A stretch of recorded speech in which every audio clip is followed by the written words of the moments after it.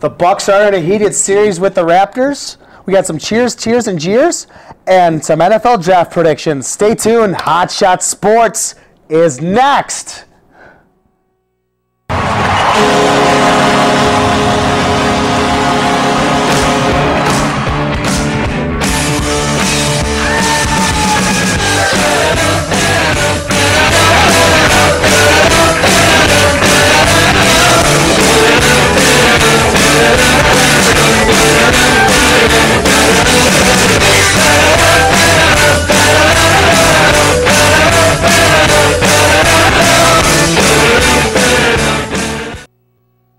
Hey everybody, welcome to Hot Shot Sports. I'm Joey Olson. I'm Devin Rogan. I'm Josh Hubach. And I'm Andrew Eisner. Hey, so you know, like our introduction there to Hot Shot Sports we got there, I believe that's Chelsea Dagger. You know the best part about that here as we reach the end of the second round of the NHL playoffs? We don't get to hear that stupid song anymore. We'll talk about that in our tiers. But first off, let's talk about the NBA playoffs a little bit here. My hometown, Milwaukee Bucks, they're in a heated series with the Toronto Raptors, which is the 3-6 in the Eastern Conference. The Raptors won the last two of the series and have taken a 3-2 series lead heading into Game 6. We'll have that in Milwaukee on Thursday night. And boys, it's a series now. The Bucks stole Game 1, and then the Raptors ended up taking Game 2 at home. The Bucks dominated Game 3, and now the Raptors they dominated Game 4 defensively and put on a show for the Jurassic Park on Monday night. And so now we head to Game 6. What are some thoughts here as we head later in that series? And this has been a battle of a series too. I definitely think that the Raptors have kind of taken almost what the Bucks are doing defensively and have done it themselves. They're playing really aggressive, real gritty, and it's working. The Bucks are struggling to score and keep up with the Raptors, and the Raptors are looking like they could take this series. Yeah, I'm a big Bucks fan, and it's sad because I don't think the Bucks are going to win after losing Game 5. I just think that defensively we're not going to be able to hold. We haven't been able to stop DeRozan in the past few games. It's been tough. And once the Raptors have been starting to shoot, Ibaka, all those guys, and Norman Powell came out of nowhere, started hitting threes on us, I think it's going to be really tough to come back. Yeah, I totally agree. Powell definitely stepped up big time yesterday. And their defense, they're just shutting us down. I mean, Giannis is definitely still making plays just because his wingspan is ridiculously large, that if he gets a good jump, he can get to the basket. But I think we got to stop pushing the ball so much. There's been a lot of shots that I saw Brogdon take yesterday where we're down there where there's still 18 seconds left on the shot clock and we're just launching up shots. I think if we want to win the series or at least win on the next game on Game 6, we have to be patient with the ball. I think adding Chris Middleton to the offense is going to be a big thing as well. Hopefully you can get 30 points out of Giannis, which I think in Game 2 or Game 4 it was, that didn't exactly happen as that was a low-scoring affair. The Bucks, their backs have been against the wall, but that's kind of their franchise story in the last few years. Right? They're about to move away. Now we're going to get a new stadium, and now it comes to a Game 6. They've gone too far to not give up, and as a fan that have just been dying to see them win a series since 2001, I'm not ready to give up on it yet. But the series got a little chippy, and let's take a look at what happened last night where Valanciunas shoved Greg Monroe. Can we get that on tape here? There we go. Finds a cutting JV, and he's fouled, and now Monroe and JV, and Carroll steps in between, pushing and shoving, and the crowd erupts. 77-63. He's a great addition to the Milwaukee Bucks. Hopefully you find a way to decide them. And now that the teams are kind of getting into each other a little bit, this by far has been the best fan. Like that, the TNT Game 4 where they showed like the Bucks outside the Bradley Center waving the towels. For sure. And then like Jurassic Park has done that like the whole time. And now that the Maple Leafs are out of the playoffs there in Toronto, I think people are going to try to get behind the Raptors a little bit. And by far, that's probably the best fan support both ways in each series. Not to undermine any other fan base, but it's pretty awesome to see. Like you walk around campus here at UWL, even yesterday or on like Saturday afternoon, Bucks fans everywhere. So we're excited for Game 6, and now hopefully we'll say Bucks in 7 here in Wisconsin. But moving on here, the NBA playoffs have been quite entertaining. Of course, the Warriors, they did a 4-game sweep of the Trailblazers. A little bit surprising. The Cavs, even though they kind of trailed in every game, found a way to go ahead and sweep. Otherwise, this first round has been pretty entertaining, boys. What has been your favorite series? So far, I'd have to say that my favorite series has been the Grizzlies and the Spurs. After the first 2 games, it looked like the Spurs could sweep the Grizzlies. Fizdale, the coach of the Grizzlies, got pretty mad about the officiating and how the Spurs were bullying him around. I feel like Kawhi was really showing that he is one of the top 5 best players in the NBA. Mm-hmm. And Mike Conley is going out there and showing that he can carry the Grizzlies, and hopefully he can beat them in the rest of this series. I've liked all the series. I'm gonna stay away from like the Jazz, Spurs, and all the series that are close. I'm gonna go with the Cavs, Pacers, and the Warriors, Blazers. The reason I say that is because LeBron James is proving that he is superhuman. He just the regular season is literally meaningless to him. He's like, you know what, all the triple doubles, all that Russell Westbrook, any other players got. He's just like, I don't care. Completely took over the series, just dominate, best player on the planet by far. It's not even close. And then the Warriors, Blazers, they're resting coaches. Like the Warriors literally are resting coaches in the playoffs. That's how much better they are than like the Blazers. I mean, those games there are a few close games, but I mean, if watching, honestly, I mean, who would have thought the Blazers would have won any of those games? What about you, Angie? So my favorite series is obviously the Bucks and the Raptors, but to go away from that, I would probably say the Celtics and the Bulls.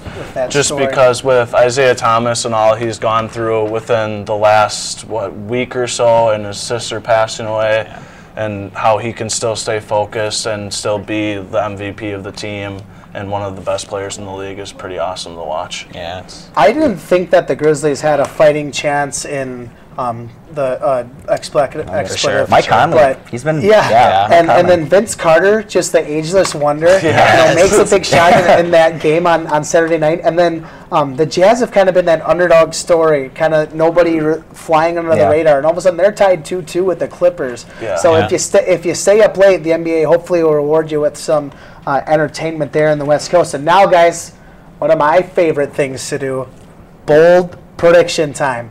Who gets it done in the first round? We'll go to the East, and then we'll go to the West. And who's going to match up in the Western Conference Finals for both conferences? Devin, we'll start with you. I think the Wizards will end up still pulling it off against the Hawks. The Cavs are already in the next round. The Bucks, I think they can come back, and I think they can win it in 7.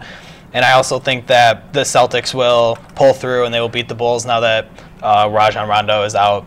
But in the Eastern Conference Finals overall, I think that the Wizards will beat the Celtics, and I think the Cavs will beat whoever wins between the Raptors and the Bucks. So it'll be those two, and I unfortunately, I don't want to be that guy, but I mean, Raptors in 6. I think that series is kind of over. I think it'll be a close game in Game 6, but I think the Raptors do end up beating the Bucks. However, I see the Celtics beating the Bulls. I mean, Rondo is just some recent news that Rondo's actually going to try to play. He's been kind of the X factor for the Bulls, but I still see the Celtics winning. I think they got all the momentum, and then I see Washington beating the Hawks, but I see no one beating the Cleveland Cavaliers because of number 23, LeBron James, the best player in the world. I'm gonna say it that's honest. Sure. Yeah, it's true. Arguable. For me, I'm hoping the Bucks pull off a Game 7 win. That would be awesome. And then I believe the Celtics are definitely going to end up beating the Bulls. Obviously, the Cavs are already in round 2. Warriors are in round 2. But I have a feeling that most likely it's going to be the Cavaliers making it all the way to the finals. So the next 2 out of 3 games, are the Bulls going to be on TNT? Do we know that? That's the TNT Bulls, that's a big factor. That's a big thing. As we find out. I'm going to go with the Cavs, and I'll really quickly, let's go to the Western Conference. I do think the Jazz are going to beat the Clippers in that round. I love Gordon Hayward, ISO Joe, hitting that buzzer beater in Game 1. They would match up with the Warriors. The Warriors probably go there. I know this is a pretty boring take there. Of course, the Rockets are going to probably win today. And then on the other side, I do think the Spurs, just with their experience, are probably going to get it done in those next 2 out of 3 at home. And then the Eastern one, you said Raptors in 6. I think that the Bucks can win Game 6. I know that a lot of fans of Milwaukee are excited to go to that game tomorrow. I don't see them losing at home in that environment. Hopefully, one more stepping stone for Giannis and the boys. And Game 7 in Toronto, I don't know. I'll give that to them. And then that's a rematch of the Eastern Conference Finals. We'll see. LeBron James, he is kind of that superhuman. Kind of sparked that finals run now that when they were behind 3-1, and if he does end up going and getting another ring, that'd be ring number 4, and that'd be pretty hard to, compare that whole Jordan LeBron thing. Be hard to compare. But let's take a break, and we'll get to cheers, tears, and tears when we come back. But first, let's take a look at those adorable, perfect pets.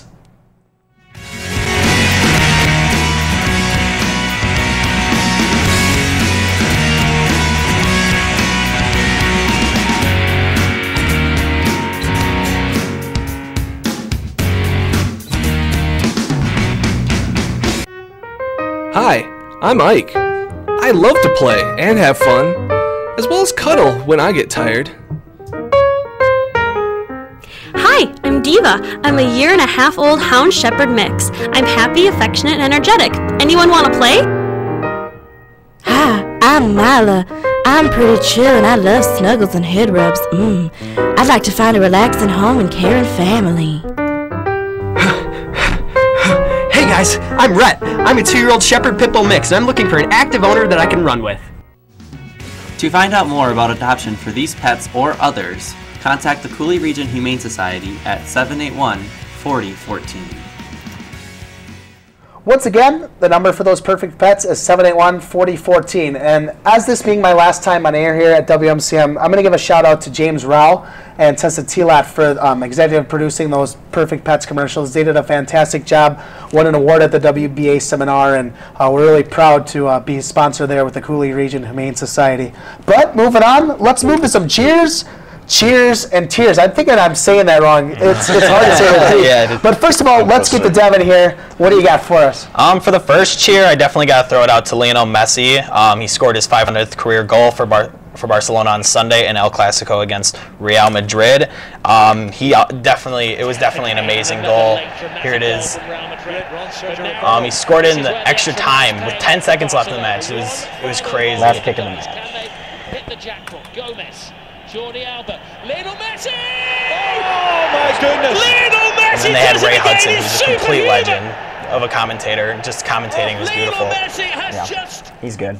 Yeah, it's tough, and it's tough because I would say Ronaldo's my favorite player. So Real Madrid thing, obviously the Manchester United, made in Manchester, Cristiano Ronaldo. But he's kind of the whole reason I started watching soccer when I was a little kid. So that's always kind of tough for me. Yeah, it's cool after he scored the goal, how he ran to the corner of the field, took off his jersey, and showed everyone who he was. That was pretty cool. That's pretty. Best player in the world and one of the best rivalry games in the world. A classic moment that'll go down in history for sure. Well, let's get to the second cheer. And Devin, that's also you. So the second cheer is that the NFL schedule was released this Thursday. We've been waiting. It's about time. It's exciting to have that schedule finally out. And I know 3 of us are Packer fans. I know that Josh is a Cowboys fan. We do have a rematch though down in AT&T Stadium. Yes, we do. We have that schedule. We have that schedule. Can we get that schedule up on the board there for the Packers? At Dallas.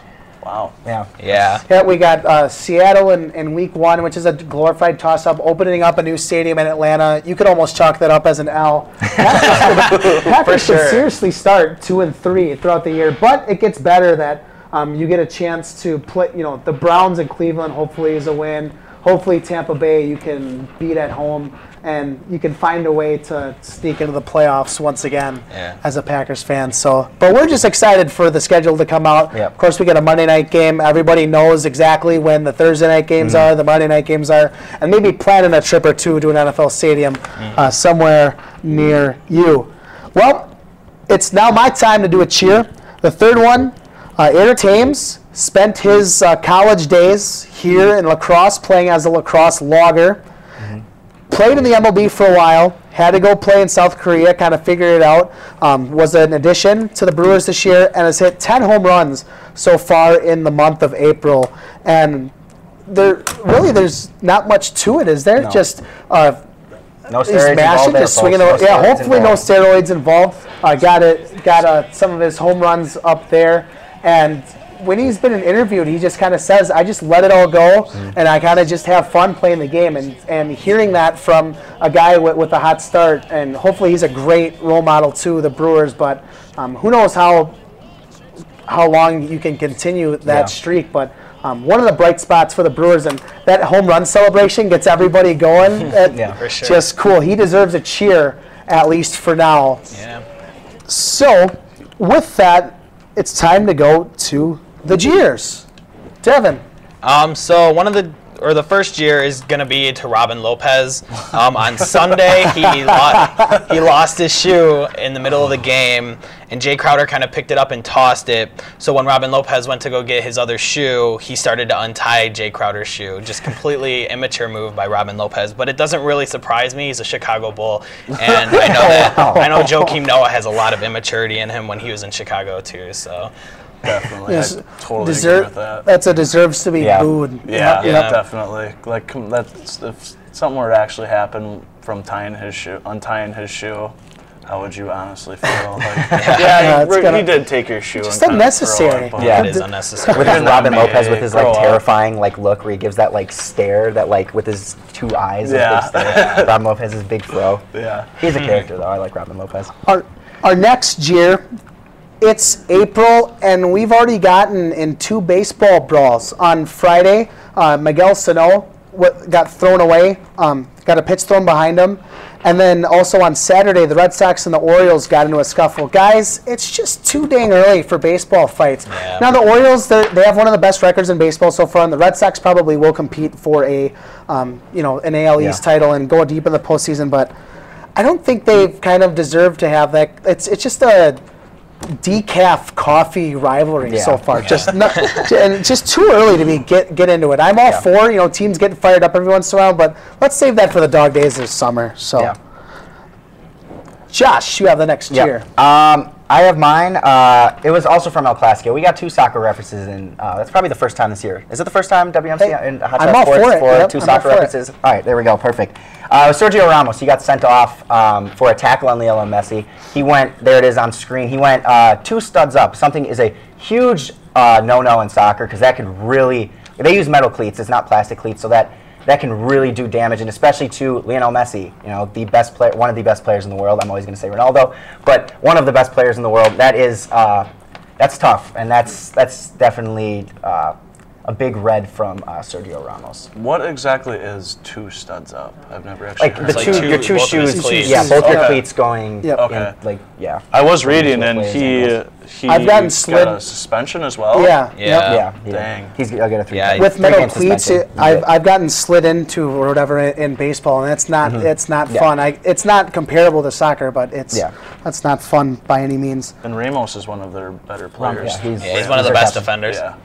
All right, guys, we got to get through our tiers kind of quickly here, so we'll get through these. The first one is that on the UWL lacrosse campus, now, I guess this might be a cheer for me, but for everybody else, you don't get to see kind of the passion on the campus here with all the Blackhawks fans and Wild fans here. They're both eliminated from the playoffs. I'm sure maybe some fans get to focus on their study more, but I'll give a tier for that because I know a lot of people around us are disappointed that they're both gone. Yeah, for sure.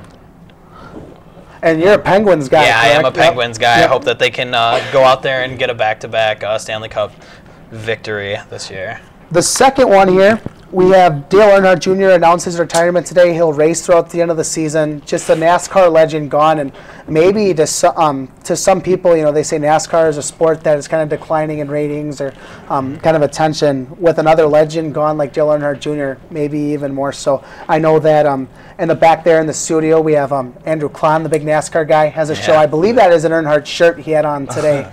And just disappointing to see. I'll never forget when he won that Daytona 500 when I was a kid, kind of honoring his dad there at Daytona. So we wish Dale Earnhardt a happy retirement here from WMCM. Yep. So the third one, Josh, will go to you. This is sad. This is definitely a tier.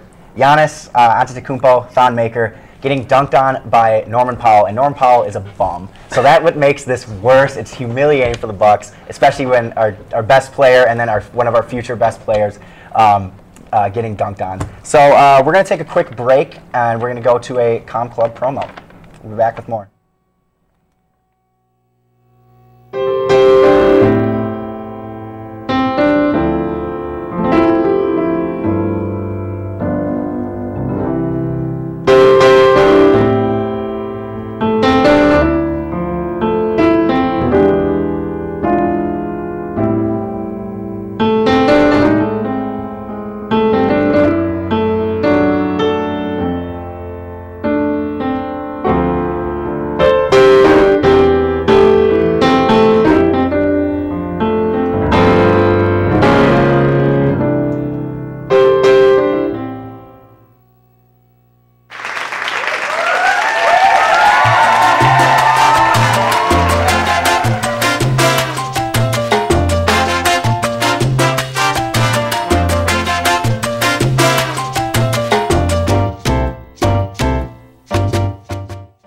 Well, the Com Club, I've been pretty happy to be a member of that for a few years, and I'm going to miss it here as my time goes here at UWL.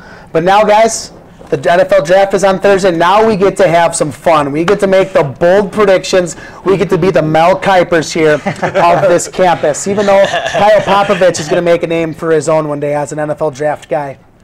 So we're going to give each other a hard minute. I have my timer up here. And Devin, we're going to go to you. We'll have our predictions up on the screen. And here's your minute to talk about the NFL Draft. So I'm going to start off with my top 5 picks. I definitely think that Cleveland is going to take Myles Garrett first overall. I heard a lot about how if he wasn't taken first, then Cleveland would be crazy, and I'd have to definitely agree. Number 2, I feel like San Francisco needs more defense, so I'm going to go with Solomon Thomas there. Chicago, I feel like they need a quarterback. They've never really had a quarterback in their entire franchise history, but I definitely think that Jamal Adams would top off the defense and help them a lot more. For Jacksonville, Leonard Fournette would definitely make that offense extremely lethal. They're already pretty lethal with Allen Robinson and Blake Bortles. And then Tennessee, I feel like Tennessee has a pretty good roster right now, and they could definitely trade out of that pick. When it comes to my Green Bay Packers, I definitely think that they could take T.J. Watt from Wisconsin in the first round, or Chidobe Awuzie from Colorado, or Marlon Humphrey from Alabama. In the second round, I think that they might go to running backs and take Donta Freeman from Texas. All right, your minute is up, so thank you very much. And I do like the Myles Garrett pick, and I believe I am next up on the board. So you want to do the minute for me here? Yeah, I got you. Go. All right, so here's my minute to talk about the NFL Draft. Let me get my predictions up there on the board there in the back. Thank you very much. And Myles Garrett going first, I think that's a pretty consensus pick. If that's not the pick, I mean, come on. Yeah. What happens there? Second, we got Christian McCaffrey going to the Niners.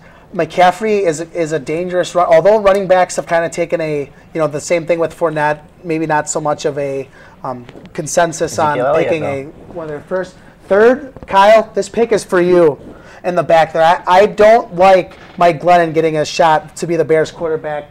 I would love them to pick Watson and maybe even trade away Glennon. That pick's for you in the back there, simply for you.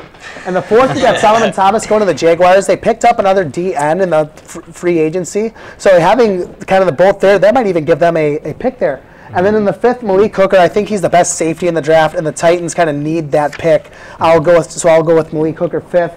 And then I don't have a prediction for the Packers because who knows? I mean, we all know Ted Thompson, right? Yeah. And then real quick, the Badgers picking T.J. Watt with the 31st pick there. That's where they struggled kind of in that area during their Super Bowl collapse. So having him go to Atlanta would be great. All right, next up we have Josh.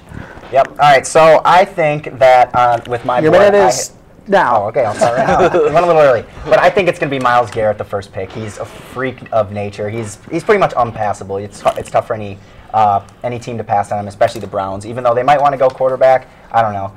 I think if they would go quarterback, I think they go Trubisky because I think he's overrated, and it's the Browns, so they'd probably pick him and mess it up. As for America's team, the Dallas Cowboys, my favorite team, we need defense. Obviously, you see the big three right there, Prescott, Elliott, and Bryant, and the best offensive line in football. There is no need to draft any offense in the first round. They need defense. Tight end, too. Yes, and Jason Witten, Mr. Reliable.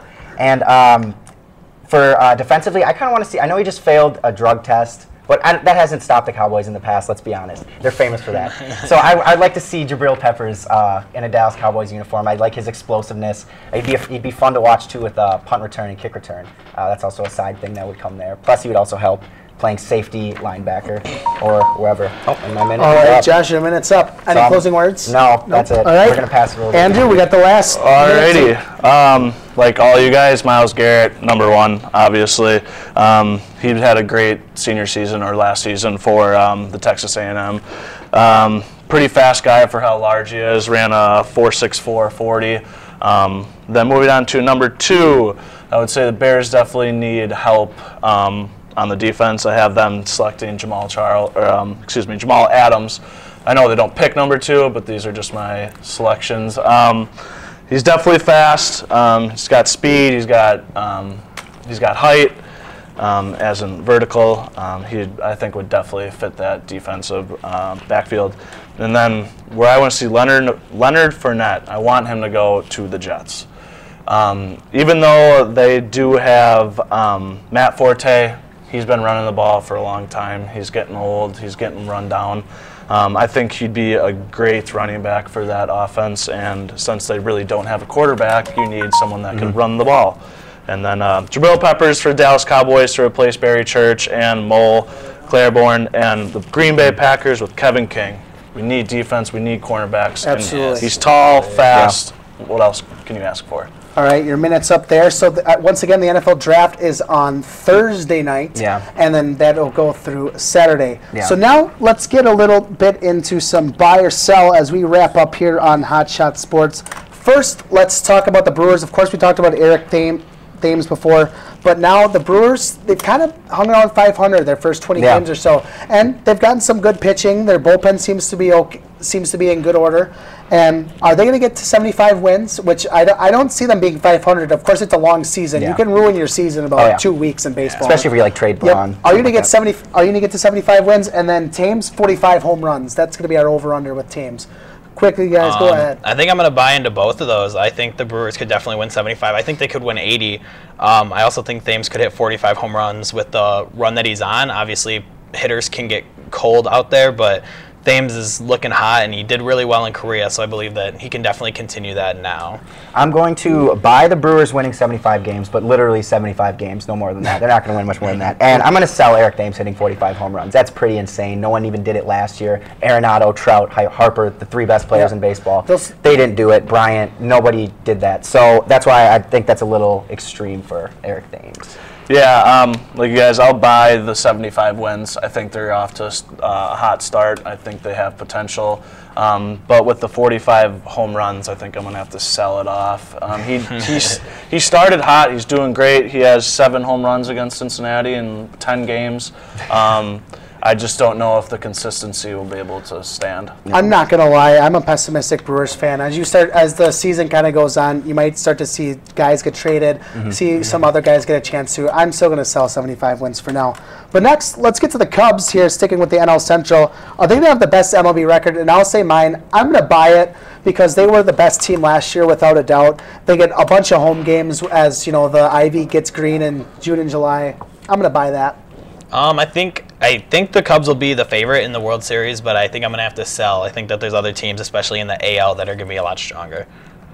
I'm gonna buy that, and the reason is because the NL Central is so bad. So I think the Cubs will get. I don't think the Cubs are the best team. I think the Indians are, but I think they're going to have still the best record in baseball. I'm selling it. I can't go with any Illinois any Illinois team at all. I think their offense is good enough to win night in and night out, even if their pitching hasn't been great. But so anyways, we'll have to skip our other buy or sells. So this has been our last edition of Hot Shot Sports. We'll see you in the fall of 2017 here on Charter Channel. Help me out, guys. It's 980. No idea. I was ready to throw the Kornheiser doesn't throw this. Yep. Well, that's about it, guys. We'll see you for Week in Review on Thursday at 4:30. Thanks again, folks. High energy in sports.